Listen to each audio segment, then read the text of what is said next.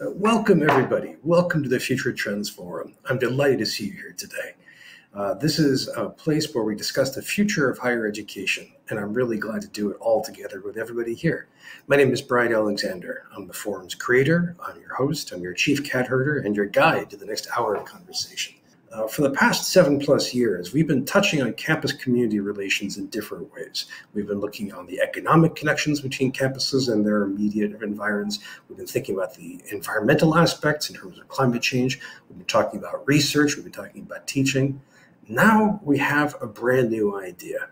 Our friends David Staley and Dominic Endicott have a new idea. They call for decentralized knowledge towns, a new form of academic institutions that are embedded in a given community and really help elevate that community and support that community. It's a fascinating book. And by the way, if you look in the bottom left of the screen, you should see a little button that has knowledge towns there. You can click there to grab a copy of this new book.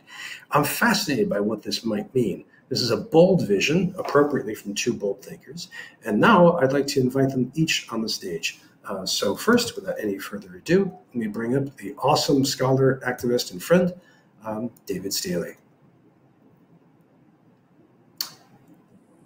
I should say podcaster as well. Thank you, Bryan. And let me also point everyone to your book, Universities on Fire. I want to affirm that as well.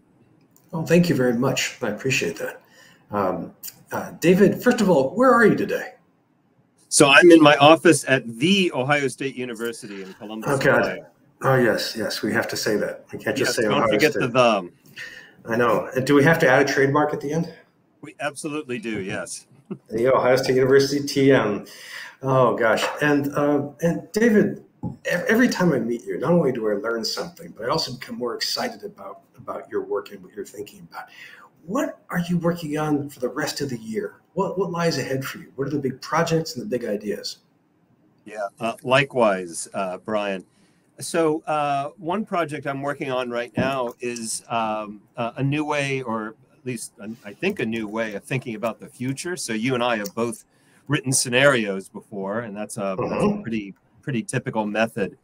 I've become interested in biography as a form, and so last summer I hit upon the idea of writing biographies of future people.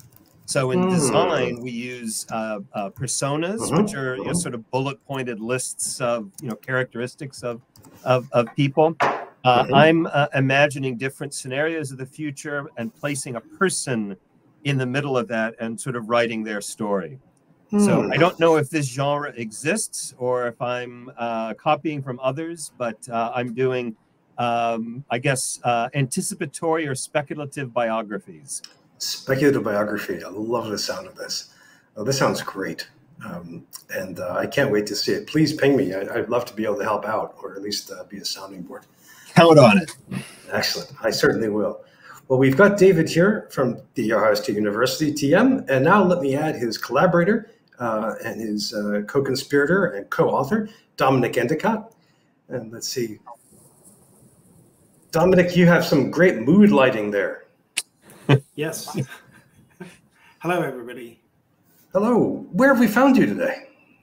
I'm in Beverly Farms, which is just a small village or almost a hamlet outside of Beverly, Massachusetts. In fact, it's the foundation for Beverly Hills. So people from Beverly went to California and decided to call Beverly Hills in remembrance of Beverly Farms. And Beverly itself comes from England, so it's kind of interesting, the connection. And to have someone with an English connection be there, yes. Absolutely. Well, Dominic, what are you going to be working on for the rest of the year? What are the big topics that are top of mind for you? So I am very focused on really implementing a lot of the ideas in the book, and in particular around the notion of creating venture capital funds that will be investing in local communities and working with universities. So right now I'm working with 6 universities in the northeast of England, and we're in the process of setting up a venture capital fund. And the idea is to execute on that. And many of the people we're talking to would also like to do some of the place-based regeneration that is associated with the book. So I'm very excited to actually turn these ideas into reality and realize where perhaps I was being too optimistic and where we can learn and do it better. Oh, excellent. Excellent. That sounds like terrific work.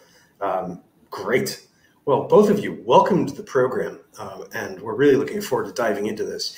So I've read the book, which is very exciting, and I'm trying to wrap my head around what a knowledge town might be. So let me know how I'm doing here. I mean, part of what you're thinking is that a lot of work and a lot of workers are mobile now. That COVID showed us that people could go wherever they could find bandwidth. So what you're seeing is that the idea of physically co-locating around a spot like Boston or New York no longer has to be the case, where we could just really, really move around. And a second point is that higher education now is much more, sorry, to put it this way, post-secondary learning is potentially much more nimble. We can access teachers, we can access content of all kinds, pretty much from anywhere in a wide variety of styles and formats. So what it seems like you're describing a blowing up the university and making it available throughout the world, but then trying to re-concretize it in small academic institutions located in small communities. How far off the beam am I? Not very far at all, Brian. No, I think you're spot on, especially. So the only thing I would sort of elaborate on, and I'll let Dominic extend it, is we are in the book. I think we are big believers in place and the importance of place and building strong places. What we see as being discentered, especially, is the nature of work. And as you mentioned, Brian, one of the things that we saw during the pandemic, and we think that this is going to be a trend that's going to continue on, is that remote workers, in a sense, if we had the privilege, we could all be remote workers. That meant that if I could work from anywhere, I could literally work from any place. Mm-hmm. And so why don't I choose a place where I actually want to be, whether because it has access to the kind of amenities I like, because of cheap housing, because of quality of life, because of connections to families. And we think that this is an opportunity for places, especially small towns, rural areas, secondary cities, that this is a moment to attract those sorts of workers. And the book really is the way in which towns, and in particular the academic institutions located there, can attract talent to their area. Dominic, what have I left out? Probably a lot. I would build on that. I'd sort of add a couple of points. The number of people that express a desire to move somewhere else is somewhere in the order of 30% of Americans. So, 100 million people. The number of people that actually move is a lot lower. And that's because it's very, very hard to move. There's a lot of friction. And so part of the argument we're making is there are all these towns. There's probably 30,000 locations in the US alone and 4 million around the world that you could conceivably consider moving to. But most people that don't happen to be there, when they're looking at choices, tend to gravitate to like 10 or 15 cities they've heard of, the big cities and so on. And we're saying there's actually a plethora of opportunities. And therefore, as an individual, you should be exploring a lot further, and you'll see amazing stuff, cities you've never even heard of all over the place. But also from those locations, they're not doing a good enough job effectively attracting people. They need to take it as one of their jobs, the job of attracting people. And the great thing about college towns is that they've already got some element, they've got a muscle to attract people, because every year they attract students. They come and spend 3 or 4 years and then they leave. They're really good at that. They're not particularly good at retaining them, but they know how to attract them, and they can kind of build on that. And that's the evolution really from a college town to a knowledge town, is really being self-consciously involved in attracting and retaining talent, turning it into a talent magnet, and then using that to build kind of economic growth around that. This is fascinating. So we start from the premise of the college town and all the goodness that comes from that, but then you want to see that forward as the world changes into a knowledge town. This is fascinating. Friends, I want to ask just one more question, and then I want to give the floor over to all of you for your questions and comments. My job here is mostly to be a facilitator as well as an instigator. How is what you're describing different from the locations that Richard Florida likes so much in the creative class? I mean, he talks about urban centers that welcome high technology, also very diverse communities, and that are very progressive politically and culturally. And he's made a career out of showing how cities that already have that can grow, and how cities like Pittsburgh can turn into that. Is the era for that past, or are you describing a different form of the richer Florida world? A slightly different form, although I think the same sort of motivation. Florida, of course, was talking about, for the most part, was talking about big cities, and maybe even large universities, R1s. I think that was a connection. I think most of the examples in our book, not every example, but most of the examples are about how the same or a similar sort of strategy can work even in small towns or secondary cities. There've been a couple of articles that have come out in the last couple of weeks. There was a New York Times article about a month or so ago that was talking about the plight of a number of small towns or college towns, that as the colleges in them are shrinking, their numbers are shrinking, and are dealing with those sorts of challenges that you've highlighted, Bryan, that is having an impact on the town, because of the nature of how town and gown have typically worked in these college towns. We're talking about a very different sort of attitude, a very different sort of strategy. Dominic was pointing out, for instance, that seeking talent or the attraction of talent is not just simply undergraduates and faculty.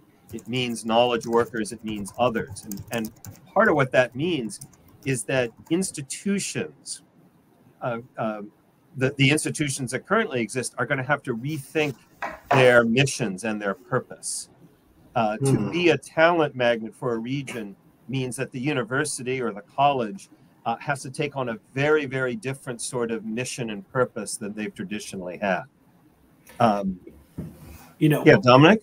One way to add to this is to say, in some ways, Richard Florida has been too successful, right? The problem now is a lot of the superstar cities that, in a sense, his ideas have helped nurture have become so successful that, in fact, a lot of people can't afford living there, right? So Boston, LA, New York are not affordable for a lot of people, young people in particular, people that maybe have not had as much success in life, and now they're sort of in their later years and they can't afford to live there anymore. And we're saying, well, let's just take those ideas and decentralize and diversify them and bring them to the rest of the country. And you can sort of think, David often talks about how the Industrial Revolution started in a small number of places, and then eventually it spread, to the whole planet, right? Where we're basically saying the knowledge revolution, the sort of creative class, everything that happened in large cities is now ready to break out and go everywhere. And that democratizes, that brings affordability, brings a lot of options. And frankly, it relieves the pressure on these large cities, which are under pressure and not going to deliver enough housing, and therefore kind of reduces the stress on them. Well, it sounds like a very beneficial move all around. Thank you both for answering my very particular question. Friends, this is the spot where we'd love to hear your questions and your comments. So please just reach down to the bottom of the screen along that white strip and just click either the raise hand button to join us on stage. And as you can see here from my image, you don't have to have a lot of books in the background in order to be admitted today. Or click the Q&A button and give us your Q&A. Keel Dumsch mentions a point that connects with something you were just saying, David. How does the shrinkage of American higher education figure into this? I mean, that is, total enrollment for higher ed peaked in 2012, has gone down every year since. There's been no COVID rebound. So if the overall footprint of higher education keeps shrinking, how does that change your picture? I think the way that we address that in the book is, again, to go back to this idea of reimagining what a college or university exists for, what its business is. And so we talk a lot about, we try to align, or we do align, the mission of a university with a talent magnet. And so what that means is that in addition to teaching traditional undergraduates, the purpose of the college is expanded. So for instance, it involves developing innovation centers, innovation districts. Hmm. It means being involved in rewilding, redesigning a town to be a 15-minute city. I can let Dominic talk more about these. So in other words, the purpose of the university is not just to educate traditional undergraduates and to have, sororities and fraternities and to have a football program. It's to be an economic incubator. It's to be the venture capital fund for the region. It's to incubate entrepreneurship. It's to have all these additional functions. And therefore, in the book, what we say, in fact, what we identify is that the college or university that follows this strategy is what we identify as a knowledge enterprise. And we steal that term from Michael Crow and William DeBars, but we sort of redefine what it means as a way to distinguish the sort of institution that we're talking about from a traditional or an incumbent college or university. Dominic, yes? Does that sound about right? So to sort of add some numbers to this, so there somewhere in the region of 4,000 colleges and universities in the US, roughly, there is a rate of decline, like many are going out of business every year.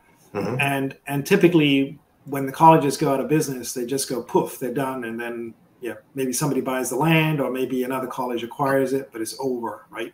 Well, one of the things we're saying is, for example, if you're a college or university under pressure, it's a good idea to sort of step back and say, well, what do I have, right? Let me take a sort of inventory of my assets and my liabilities. And you often end up saying, well, I'm a major landowner. I got a bunch of buildings. I'm good at attracting people. I got some professors. I got some patents. I got a bunch of stuff.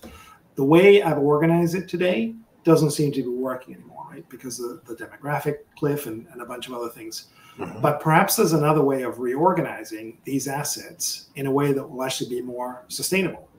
And if you think about what entrepreneurial is, or startups is, it's really entrepreneurs coming together and making something out of nothing. Right? The typical founder in venture capital starts with an idea, doesn't have any money, doesn't have any assets, doesn't have any buildings, and yet they are able to sort of cobble together an economic model. Doesn't always work. In fact, it mostly doesn't work. But when it does, it can be amazing. Like you think about Airbnb, they don't own any homes, but they're the largest provider of hotels in the world, hotel rooms in the world. And so it's sort of applying a little bit of that bootstrappy mentality and saying, going on as normal is not going to work. How can we think differently and then take sort of advantage of these assets? So let me just put a coda to that to say, and I don't know if I stated as boldly as this in the book, but our conviction is that for a lot of institutions, for all the challenges that have been identified here, an enrollment management strategy is insufficient. We'll just grow enrollment, and as we've sort of said, that's going to become a real challenge. I think what we do in our book is present an alternative strategy for a lot of these sorts of institutions. And central to it is the idea that university and city, town and gown, thrive together. And that is a thread that we weave throughout the book. There's a synergy, there's a virtuous cycle, there's all sorts of terminology for it. But town and gown together thrive together. This reminds me of Kathleen Fitzpatrick's vision in generous thinking, and some of what I've seen in decolonial university studies of trying to tear down some of the boundaries between town and gown. We have all kinds of questions where people are pushing the idea around, and I want to make sure everyone gets a chance to ask these. Some of these are very practical, some of these are a bit conceptual, and here's one. Let's see, this is from Eva Bradshaw. Hello, Eva. Ohio State has Intel opening soon. How does that fit with Knowledge Town and change its mission? And you might want to explain what the Intel opening means in this case. I will, yes. So Intel are building or about to build, I think it's the world's largest. It'll certainly be the country's largest gigafactory, chip fabrication plant. It will be east of Columbus. in Licking County, east of Columbus. And so all of us here in Columbus are sort of thinking through the implications, the impact that it's going to represent. And I think to respond to Eva's question, I think it does. Although I think if there's anything that distinguishes our approach is I think we begin with the attraction of individual knowledge workers as opposed to let's attract a company. And in fact, if anything, the idea is that you bring knowledge workers who, again, are working remotely. The idea is they're working remotely. You bring the company along. But it starts with the attraction of talent of individuals rather than companies. Do you buy that, Dominic? Is that would you agree with that? Absolutely. And the other thing I would add is the typical way companies come into a place is they get this huge piece of land, they build a big factory, and then you're like, okay, well, where are people going to come from? Well, then they build highways and parking lots, and effectively they're perpetuating the sort of sprawl model that is really part of our problem. And so what we would advocate is in such a situation to think a little differently and say, well, maybe what we can do is go back to the old company town models where often they were built closer and there was an idea of walking to work, kind of building dense neighborhoods that would be walkable or where you could commute to work biking or thinking about transit, and actually trying to use a new build as an opportunity to sort of move away from the sprawl model. And you see the same thing when we build schools, when we build libraries, new universities, many of the tech parks. So we are often perpetuating the kinds of things that give us bad health, that are bad for society and bad for the environment, right? So it's an opportunity to think differently. That sounds very appealing, except for one thing, Dominic, that company towns are horrible. I mean, how do we extract that walkability and local setting without reproducing the true awfulness of script and so on? Right. And so I think you want a more diversified version of that. So ideally what you want to do is identify a existing town. And there are many existing towns that have fallen on hard times, right? And then you bring a new business into that. You don't want to become too dominant. So one of the things, an enlightened strategy, as opposed to the old-fashioned company town, is to build additional suppliers, convince them to move nearby. So now there's other sources of jobs. Encourage other knowledge workers to move into that city and kind of work in creating kind of a diversity of economic opportunity, so that if the Intel plant ever went down and it moved somewhere else, it wouldn't devastate the town, right? So I think you're right that the old model doesn't work. You have to do a refined version of that. Thank you. I appreciate that. And sorry if I came across as a little rough on that. Bring it on. All right. Well, this is a good community for that. We had what you've seen here on the screen are a couple of the Q&A box questions. Now what I'd like to do is show you how a video question works. And this is from my neighbor here, Ryan Johnson at Georgetown. He's the head of University Research Services. And let's see what his question is. Hello, Ryan. Hello, David. It's been many years since you and I worked together. Good to see you, Ryan. I'm interested in, one of my great concerns is the increasing dysfunction in the infrastructure between the creation and distribution of knowledge and research. And I'm curious how, within your concept of knowledge towns, and I apologize, I haven't read the book yet, how would this impact this, or perhaps increase the democratization of the information milieu or environment in which we live? Because access is becoming increasingly difficult, and both access to publishing as well as to the published record, and this is a real problem I see in many parts of the world, including much of the U.S. So, So it's good to see you, Ryan. And I'm not certain that we address specifically open access, but we do talk about sort of the status of knowledge. And I think that one of the things we emphasize in the book is that the knowledge enterprise, part of the redesign of its mission is that the knowledge, the simple slogan version of it is knowledge in place. We believe it's really critical that the research, that knowledge that's created is addressing or is drawn from local concerns. So just to take a quick example, and I'm not going to name the specific institution, but there's a place here in Ohio where agricultural runoff is moving into the rivers that feed into Lake Erie, and it turns out that this place is at the confluence. I mean, it's a critical point where this is happening. Our knowledge town model is that becomes a research agenda for the institution, solving that problem, not just simply for the benefits for the local area, but now that institution, that area becomes the expert in agricultural runoff, the other sorts of challenges and problems. This is part of what we mean by knowledge in place, that we think is a central part of any knowledge town, of any knowledge enterprise. I think another element of this is if you look at, say, which institutions are able to capture the knowledge of their academics and turn it into value, and which ones don't, there's a high level of variation, right? So you've got the classical, beasts of this, Stanford, MIT, Harvard, in the UK now, Oxford, Cambridge are doing a really good job. But many other institutions are not good at this, and they're therefore not able to extract economic value for the university, but also for the professors, but also for the region. And so part of it is to democratize the process of technology transfer.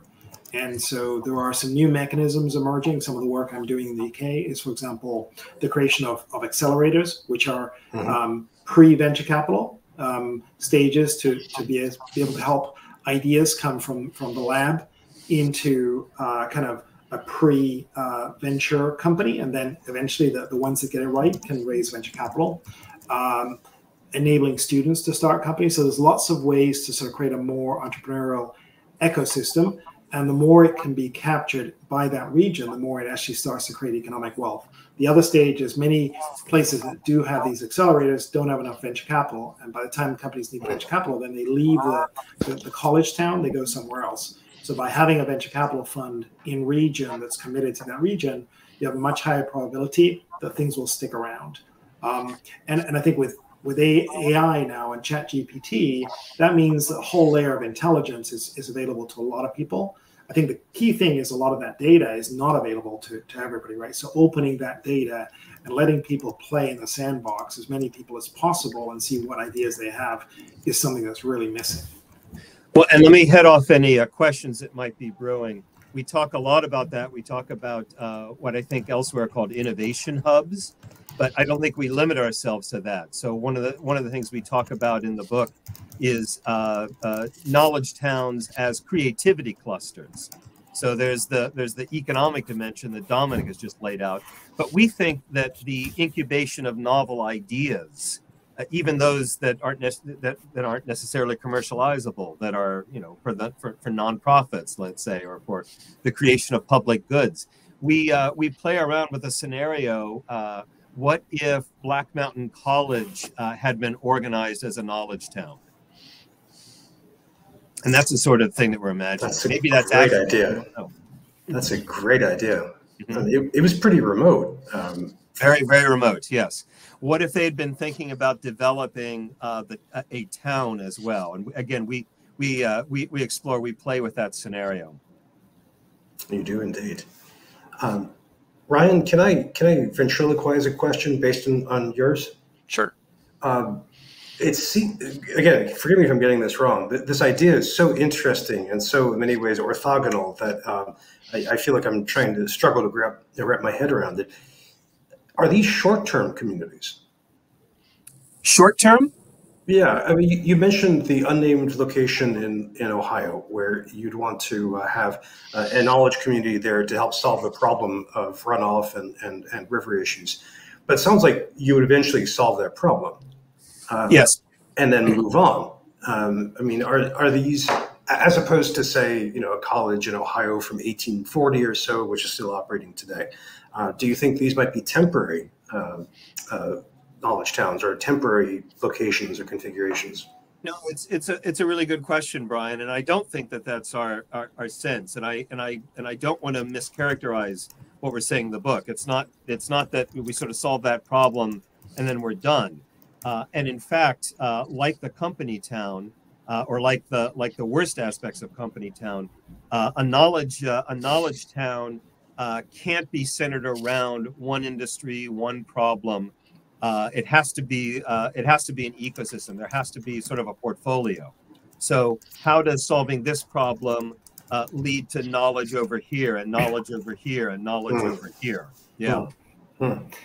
Yeah. I mean, just to build on that, I think for something to happen, it's probably going to be 10 or 20 years, right? So I think anybody that wants to start a knowledge town, really part of it is to commit for a considerable amount of time, because it's not going to happen overnight. I mean, you can have some very quick changes, but you have to sort of have this mentality to sort of really stick around and make it happen.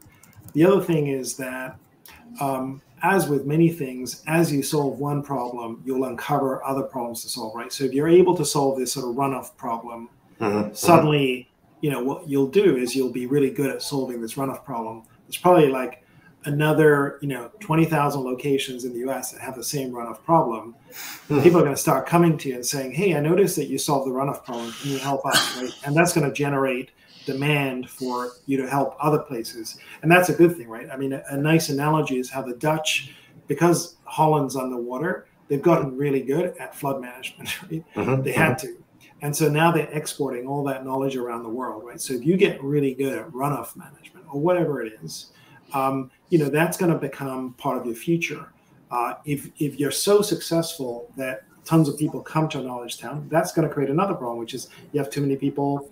Then you start to hit the sort of housing issues, affordability. And so we encourage people to be thinking long term and saying, let's plan for success. Let's build out this part of town or this area, but let's kind of get ahead of the curve. Maybe we need to buy some land now so that in the future, if we need to expand, we've sort of already planned that. We've got zoning. We're ready for that future expansion, right? So we really encourage long-term thinking. I approve of that very much. Ryan, thank you for the question. Thank you. Ryan's appearance did remind you that it helps to have a beard to be on the forum. And again, if you're new to the forum, that's an example of a video question. So please, if your camera is on and your mic is on, you have a question, hit the raised hand. We'll be glad to welcome you. Bearded, be booked or not. We have a question from our good friend Tom Hames, who asks another kind of comparative question here. Let me bring this up. Are you familiar with Doug Engelbart's networked improvement communities? As a member of several of those, how do you overcome the local distant competition for attention? I'm not familiar with it. Dominic? Nope. Okay. But I'll look it up for sure. Tell us more.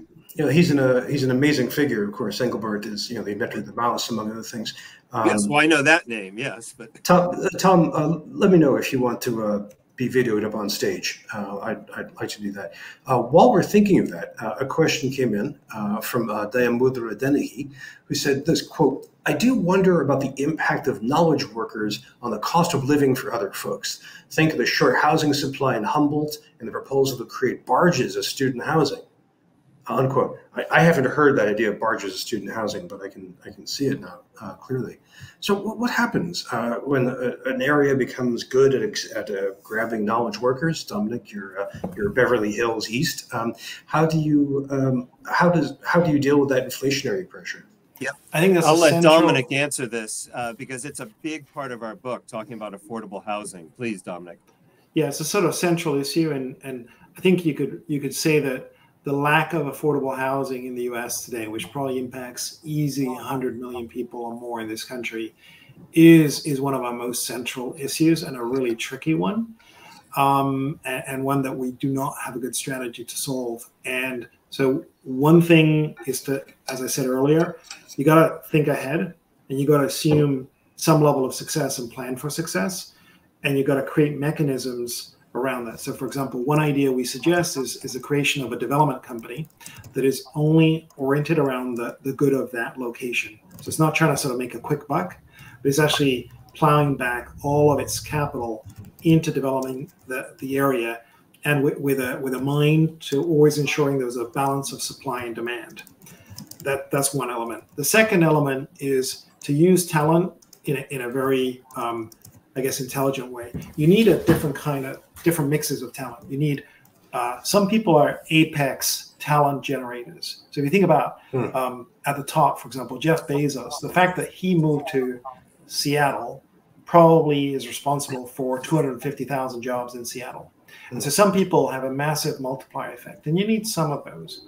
But then other people are multipliers in community formation, in art, in creating vibrancy, in creating nature. And so you need to sort of design, to some extent, a community. Just like, say, colleges design a community, and they want to have a mixture of people and not have everybody of one kind. You need to do this, but thinking multi-generationally, certainly racially.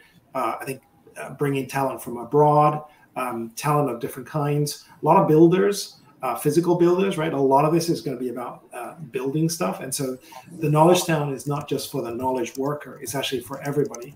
I think the other aspect is that most jobs have a lot of knowledge, right? So, you know, if you're really good at, say, construction, there's a huge amount of embedded knowledge. There's also a lot of new knowledge coming along the way that you can tap into. And so respecting all the domains of knowledge and not making it sort of a narrow version of it. That's very interesting. That's much richer.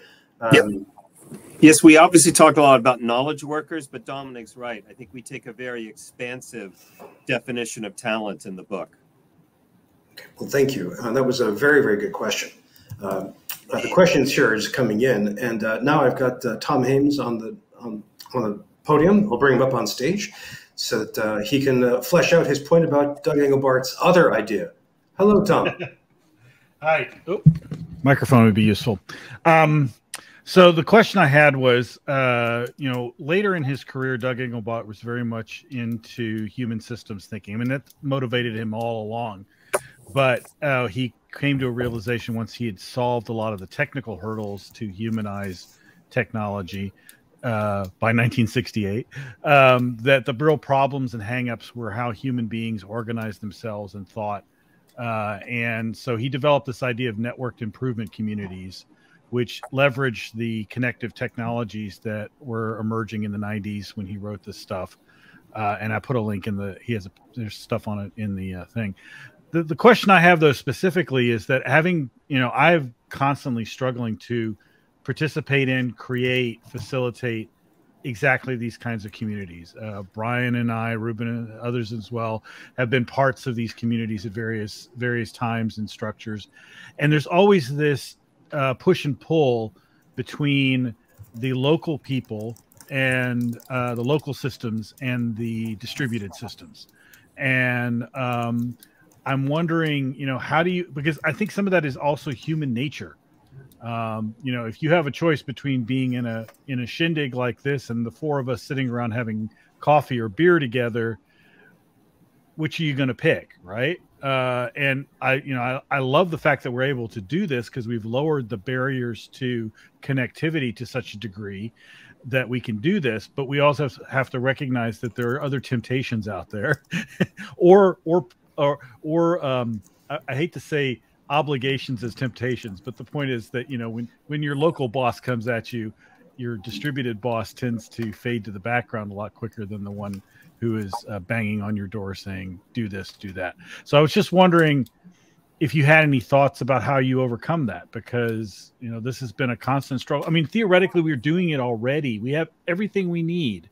We've been doing it since the pandemic at real scale in some cases, but it's always this struggle, and every group I've ever been involved in has to fight this fight. So, do you want me to pick up? Sure, Dominic. I have some thoughts, but please. In our sort of first chapter, we talk about 12 rules, and in fact, rule number 1 is act local but harness the cloud, and effectively is around exactly that duality, right? How do you get the best of the cloud and the sort of remote and all that kind of stuff, but also of local? I think one point I would make is that generally our technology drift is really left brain oriented, and that's hurting right brain activity, and that's part of, I think, anxiety and mental health and all sorts of bad things, right? One of the benefits of acting local is to sort of re-energize right brain thinking. I'll give you an example. There's a group in the UK that is taking teenagers that have gone through the criminal system, and as part of trying to get them not to go back in there, they're doing a lot of work in nature, and that's sort of recalibrating and sort of giving them a new way of doing stuff. And so part of what we're kind of saying is, if you are in a life where you're commuting, 3 hours a day, you're in an expensive city, you have no room for maneuver, you're just going to work, you're coming back, you're having dinner. If you are able to move to a small town and recalibrate your personal balance sheet, you free up time, you're not having to commute so long, and that allows you to sort of rediscover nature. And that's where we want to sort of point people to, and sort of try and sort of solve this in-place thing and give people more time outside of the computer, so that when they're on the computer and they're connecting like we are now, they're really engaged, but sort of achieving that balancing. Well, and the only thing I would add to that is we spend a good portion of the book talking about the knowledge town as rich in social capital, and that a knowledge enterprise is maybe the most important or the apex third place in a community. So I think we're very, very attentive in the book to social capital, to place, but not necessarily place connected to work and labor. It's sort of funny that way. And Dominic, you're right. We do talk about to act locally, but harness the cloud. I think the local is as much about the quality of life, social capital more than financial capital. Well, I like that way you just put that with places, not labor. But yeah, I like that a lot. Yeah. So in terms of connecting, though, the communities, because I think that's a critical part of your picture, is it not? That these communities are not islands of themselves, because we've had that, right? So the innovation, the new thing, is the connections between the communities. What kind of tools do you need? And I put in the chat, I think one of the reasons the right brain is not as engaged, and I certainly struggle with this myself, is that the tools are somewhat limited in terms of being able to do that sort of stuff. But I use Miro, for instance, extensively when I'm facilitating things, when I'm teaching remotely, because I'm trying to engage that right brain side of things, where people draw out their ideas as opposed to type them out. Right. So that's another part of that visual side of things that I definitely try to engage particularly when I'm doing this, because I realize that this is a lot like a long distance phone call without the charges. Right. Right. So think of. I was going to say, but also it's visual, though. I mean, not just that we have the video feed of people, so I can I can see your smile, Tom. I can see Dominic thinking. I mean, this is, but also we have the visual layout, so we can look at at different tabs and everything else. It's much richer, much more replete than long distance call. So the only thing I'll add in a slightly different way is that another part of when we talk about act local and harness the cloud is the idea of broadband access. And so we spent a little bit of time talking about the role that the knowledge enterprise, the college, can play in bringing and extending broadband to the community. That's a huge problem in Ohio. You go outside the big cities and connectivity is a real problem. Part of our strategy is that that's a role played by the knowledge enterprise. I don't know if you wanted to add to that, Dominic or Tom. Well, a couple of comments. One is the cost of everything in a sort of suburban sprawl model is typically twice as much as in a sort of inner city. And so there's real benefits to a certain level of density. And so one of the things we advocate for is to re-densifying the center of small cities. And that doesn't mean to build skyscrapers. It means to build, what's called gentle density, 4 or 5 stories, walkable places, but by building a more compact center and sort of allowing it to stretch out a little bit, you get a lot of economic benefits, and it makes it easier, for example, to have high fiber and other sort of services, right? So there's an economic model that is associated with that. I think to the connection between different networks, there's a couple of ways, right? One is, what we'd encourage is small cells to form and start solving problems, right? So maybe a group of 4 or 5 people decide to set up a micro college, which is one of David's great innovations. And let's say they succeed, but maybe that idea could be then taken to another location. And so there's ways of sort of taking those concepts that work and spreading them geographically.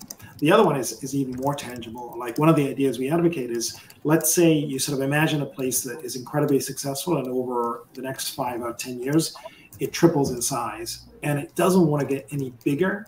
It's sort of densified as much as it can. It doesn't want to go beyond 4 or 5 stories, and it doesn't want to get too far away from nature. And so then you say, well, maybe we can build a satellite. Let's build a satellite 5 miles away, but let's connect that satellite by transit, by bike paths, so we don't always have to go by car. And that's another way of thinking about connection, as well as the virtual version of it. I'm thinking of some science fiction stories right now. But it's not science fiction. This I know it isn't. Reality, right? I mean, in Copenhagen, they've now built commutable bike paths that are protected that go 50 miles. I mean, people commute every day, 40, 50 miles into the city. And if it's raining, they take the train, they put the bike on the train. They really figured it out, right? So none of what we're saying is science fiction. Almost everything is being done. It also helps that Denmark is incredibly flat. Right. But, with e-bikes, that problem has gone away, right? So I think e-bikes have some other problems. Yeah. Well, Tom, thank you, as always, for a great question. And thank you, gentlemen, for the very, very lovely set of answers. We have, I think, time for one great big question. And this comes from our good friend, Giselle LaRose. And Giselle asks a question. This is, I think, Dominic, I think it's aimed right at you to start with. But I think both of you really need to address this. It's a question of how to make this work. Giselle asks, who do you envision would be the person or group that will ignite and execute this change? And she suggests businesses, governors, state workforce board of regents, parents. So who's going to make the knowledge towns come to life? Do you want to pick it up? I'll give a quick answer. No, I'll give a quick answer, Dominic, then I'll let you extend. So this is a good question. And we run through a number of scenarios in the book. So, what can a mayor do? What can a university president do? What can an entrepreneur do? So there are different answers to that question. We identify many different people, leaders that could be doing this, including university presidents. Dominic, I know you have a lot of thoughts on this. Yeah, one of the things we try and do is give nobody any excuses to not do anything, right? And therefore we say, wherever you are, if this matters to you, there's an approach, right? So if you're just a regular citizen, what we would say is get together with other regular citizens that have commitment to the place, that are builders, that want to make things happen, and just start working together. There are groups like mainstreet.org that actually are willing to sort of fund you and subsidize you, and you get going and you start that way, right? And maybe over time, other people, the town managers start to see what you're doing, and you can build on that, right? So you don't have to be a person with power. At the other extreme, let's say you're the head of a $30 billion endowment and you're patting yourself on the back because you had a really good year. We say your job is not done, right? Your job is to pay it forward. And, you're concentrating all this wealth in your tiny little college, and you're ignoring what's going around your community. You're failing to really pay it forward, even though you're getting, tax subsidies. So, you don't have an excuse either to say, well, it's not my thing because all I'm doing is investing in hedge funds and I'm doing a fine job and therefore I don't have to do it. We sort of say, everybody has a role here. And, if you are in a position of power, it can potentially move really fast, right? If you're somebody that is decisive, you're in a position of power, you can actually make things happen because you have a lot of assets at your disposal. But if you're an ordinary citizen, you can start a small revolution. So everyone's involved. David, did you want to add more to that? No. Well, Giselle, thank you for the great question. And Dominic, thank you for the inspiring answer. We have time for 2 more questions then. And one comes from my namesake, poor fellow with a terrible, terrible typo in his first name. Brian Devo asks, with climate migration, I wonder if climate refugees be welcomed in the knowledge town. They provide capital of all sorts, social, linguistic, cultural, and sociological. Yes, no question. Yes, as absolutely. I say, we take an expansive definition of talent, or who has talent. Yes. Sorry, Dominic. And in fact, what we would say is the cities should be recruiting people. They should be figuring out, how do I identify people with talent and ambition? Many people who've come, who've immigrated to this country have built businesses. I think 40% of the businesses in Silicon Valley are from immigrants. And so it can be anybody, right? And it's almost more like, it's not just about letting them in, it's about going and finding people. Yeah. We use the term brain gain in one place to describe our overall strategy, which I know for a lot of small colleges, rural areas, small towns, brain drain is the issue. Ours is, I think, a strategy of brain gain. Is this then also a cultural attitude? I'm reminded of Brian Kaplan's recent book on immigration, a very pro-immigration book, illustrated wonderfully by Zach Wienersmith. And he makes the kind of libertarian case for immigration being great for communities in all ways. And most demographers think this is the best way to have a healthy population. And yet we have plenty of examples from East Asia to much of Europe to definitely the US, where communities, including college towns, are either just not thinking about these immigrants, or they're actively hostile to them. Yes. I mean, I could imagine a college town that says, yes, we're going to support bioengineering and we're going to have great projects about language learning and so on, but we're just not going to welcome the climate immigrants from sub-Saharan Africa. Yeah. Yeah, unquestionably. And I think we address, probably not as deeply as we should, I think we talk about sort of culture clashes. Especially when you're talking about rural areas, for instance, we know that there's that there are culture clashes. I found something very instructive in some consulting that I've engaged in. So this is another institution in Ohio, in a small town.